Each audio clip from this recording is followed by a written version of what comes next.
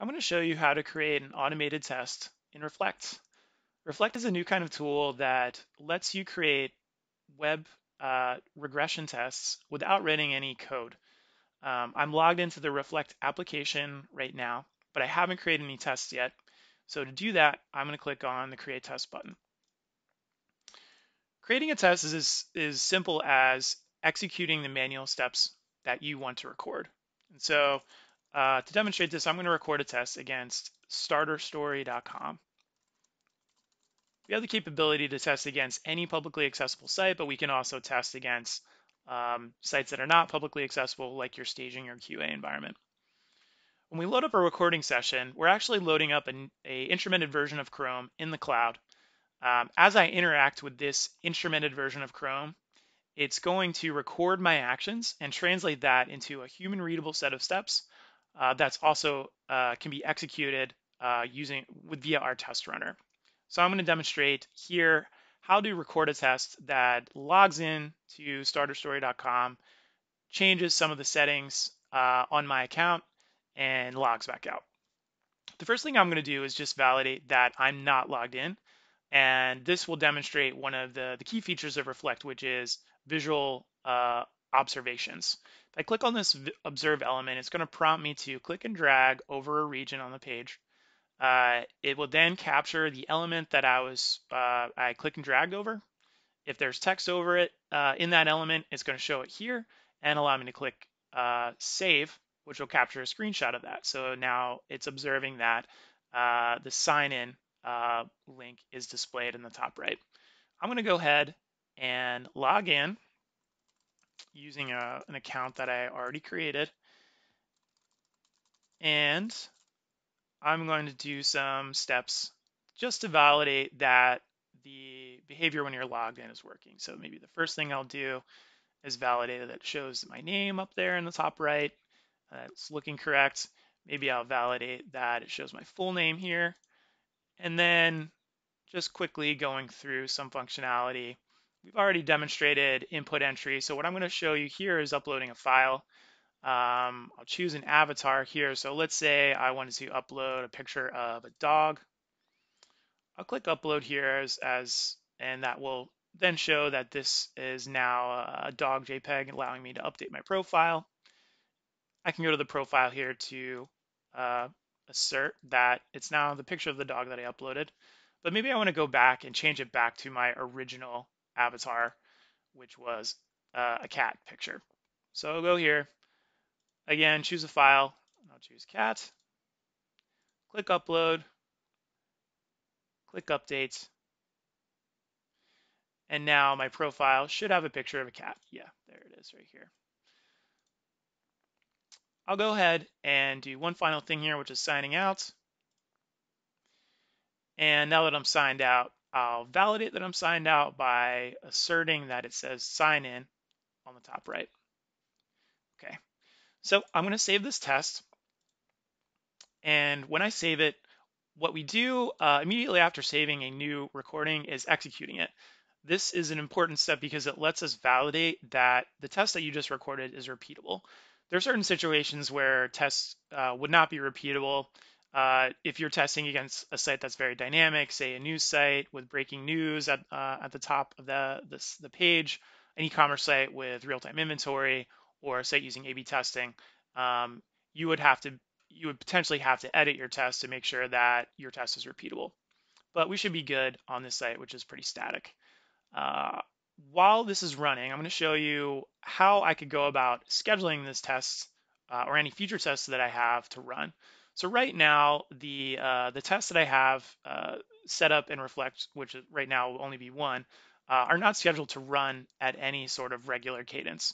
But to do that, it's as simple as clicking Add Schedule and choosing the schedule here. So the most frequent that you can run a test is every hour, but you could also run it daily at a certain time, weekly, or monthly, depending on your deployment schedule or how often you would like to validate that something is working.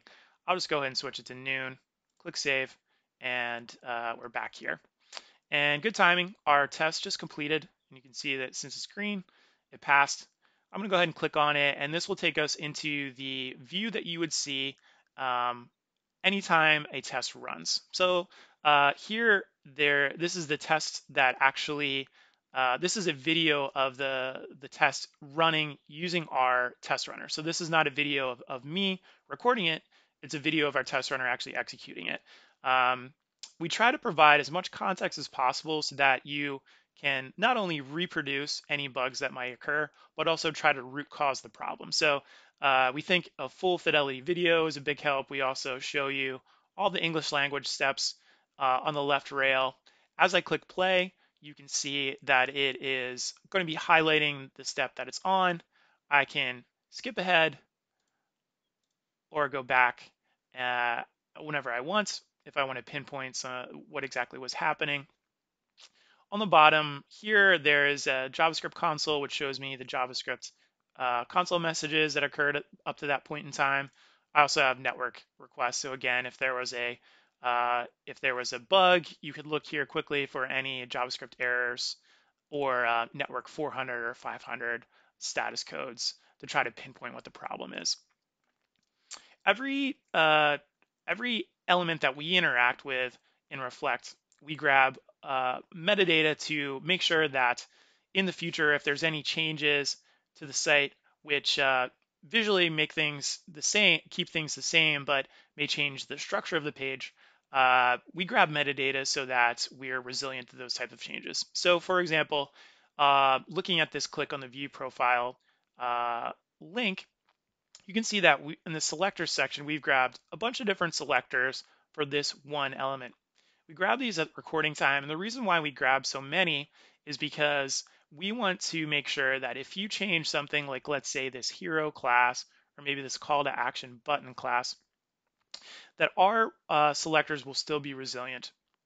So we will only choose a selector here if the element is visible on the viewport, if it uniquely selects a one element within the viewport, and that element is visible to the user. If all of these selectors fail, so that none of these meet the criteria, then your test will fail. We also execute assertions against other things automatically, like asserting that the text of the element that you clicked on is correct, and also making sure that the click that you is within the bounds of the element itself. A few other things to take a look at here. Those visual assertions that I did at several points in the test. I can take a look at the expected state, which is basically what we recorded, what it looked like when we recorded, and then the actual state here and compare them. In this case, they're exactly equivalent. If they were any different, I could click on this delta view and it would show me basically the differences between the two highlighted in red.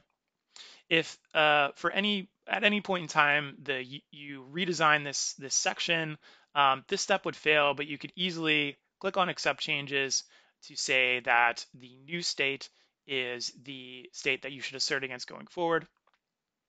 Again, we want to make it easy not only to record tests, but to maintain them as well. Going back here quickly to one of the input text fields that I interacted with, the login username in this case, I could go ahead and just simply change it if I wanted to in the future, and just click save and run. This will update the test going forward and re-execute it just to make sure that my changes worked correctly. Finally, the other way to update your test is via this re-record button right here.